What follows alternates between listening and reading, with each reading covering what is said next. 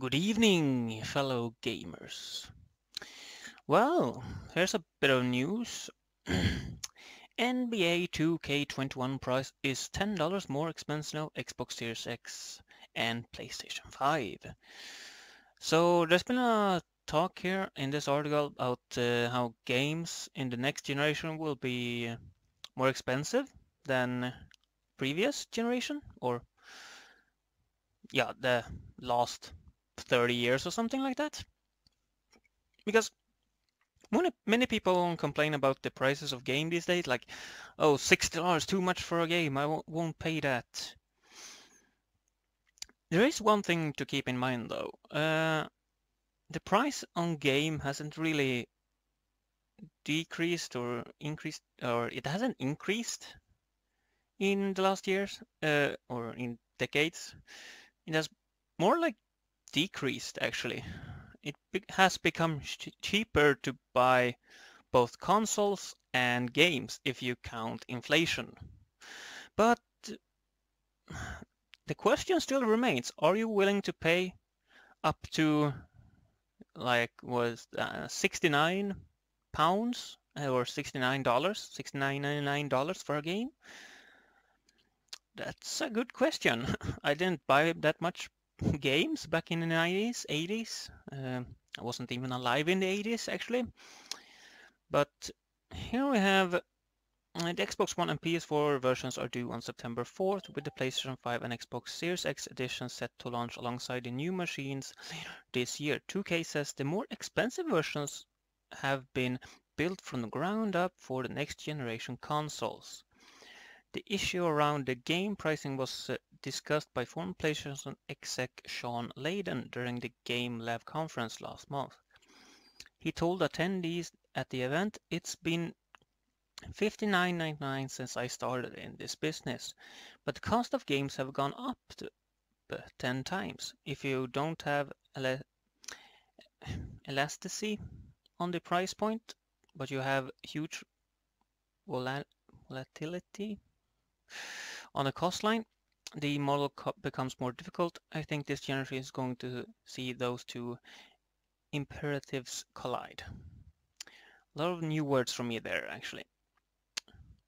But this is kind of interesting because, as you can see up here, it says that NBA 2K21 will have a recommended price tag of $69.99 or £64.99 when it launches on PlayStation 5 and Xbox Series X this year, and which is $10 more than the PlayStation 4 and Xbox One version, which is $59.99 and £59.99.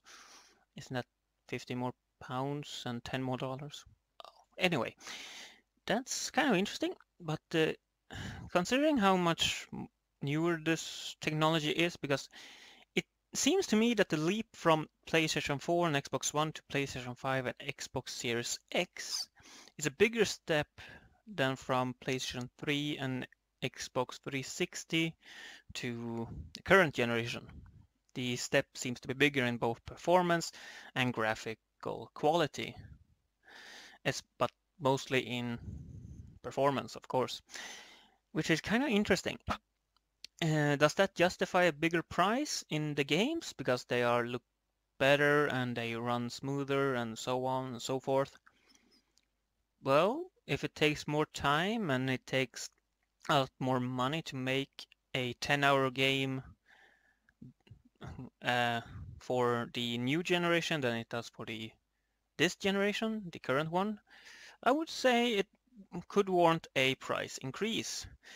If we look at another article published by IGN this is a very old article then, it's published on 15th of October 2013.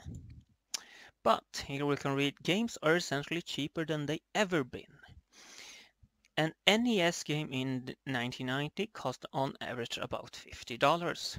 That's $89 in 2013 money. Your $70.64 cartridges in 1998 would require the equivalent of $100 today. Heck, the $50 PlayStation 2 game you bought in 2005 is worth $60, the exact price of a typical retail game in 2013. This is, of course, counting inflation that they talk about here. I will link both these articles in the description below. Dollar to dollar over the past 35 years, gaming hardware and software is generally cheaper than ever. And here we can see consoles being released.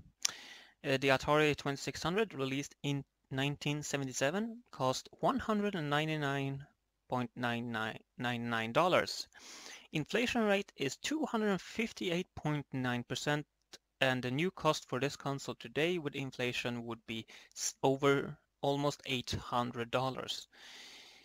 That's a lot. I mean, of course, a phone that you buy for that kind of price would be stronger and better than the Atari, but people are willing to pay more for a phone these days than a console.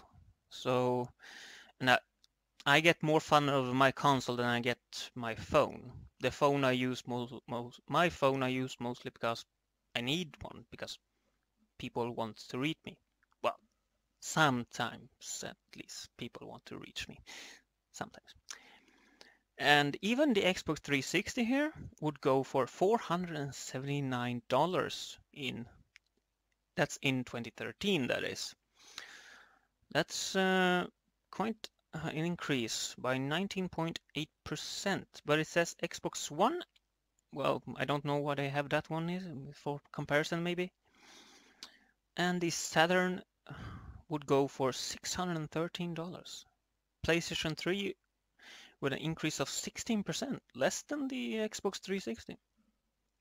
But it also had a much higher starting price, which is kind of why it lost that race.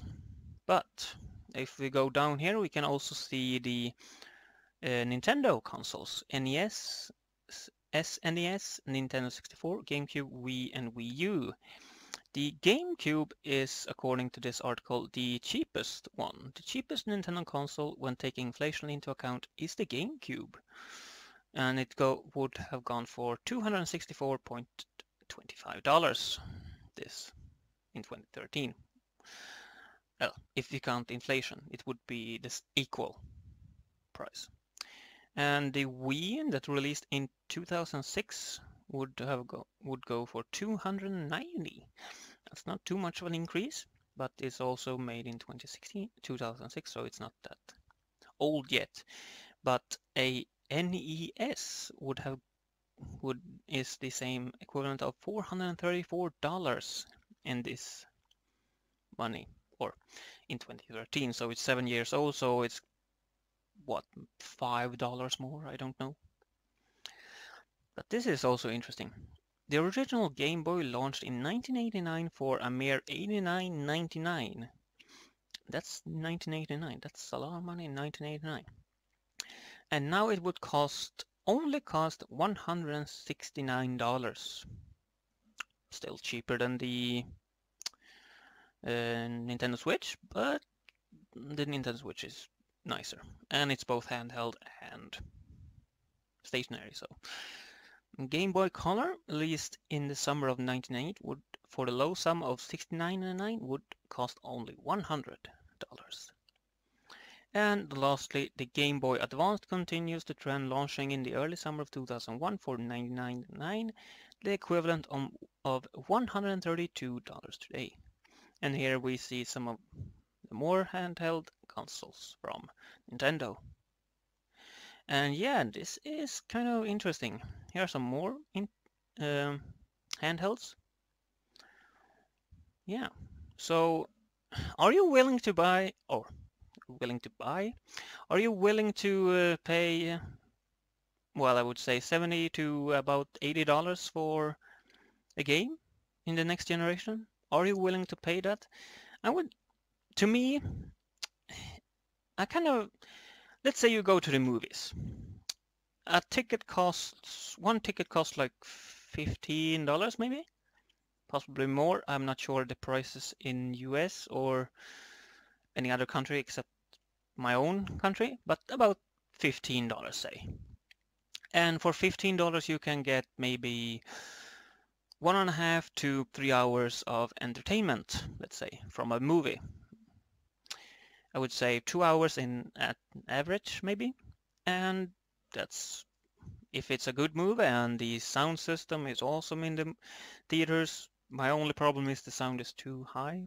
But yeah, you get a decent amount of entertainment. But let's say you pay $70 for a game. That's about between 5 and 6 times as much. But you get 10 hours out of that. That's up to 3 times as much entertainment as well.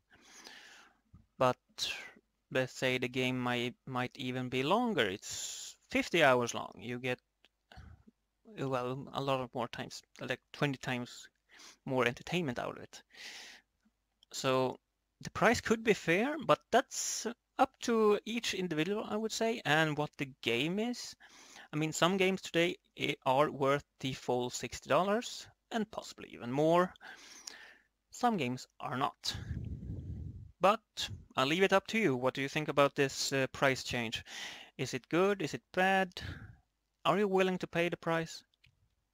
I think I am. But leave your thoughts down in the comments.